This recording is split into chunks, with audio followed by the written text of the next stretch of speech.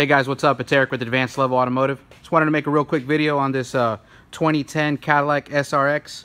It's got the 3-liter engine, and a real common problem on these are the timing chains. They tend to stretch, and there's actually a technical service bulletin for them. The code that this truck set is a P0017, and these are the timing chains. Like I said, they tend to stretch, causing this code to set. And I just kind of wanted to give you my opinion on why this happens.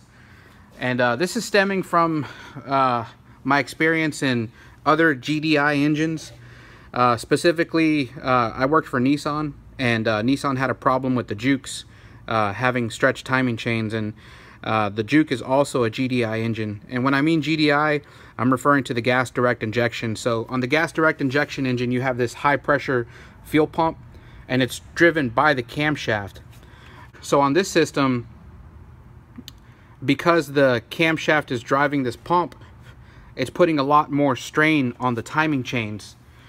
And I think the problem on these early GDI engines is that when the engineers designed these or built them, they didn't use chains that were up to par that would handle the extra stress of driving that high pressure fuel pump.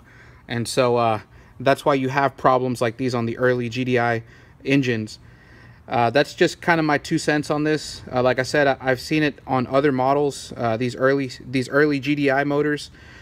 And you know, if you have any thoughts or comments on this, I'd like to hear them. Anyways, thanks for watching the video. If you enjoyed it, please like and subscribe. And if you have any questions, you can always comment down below. Thanks for watching.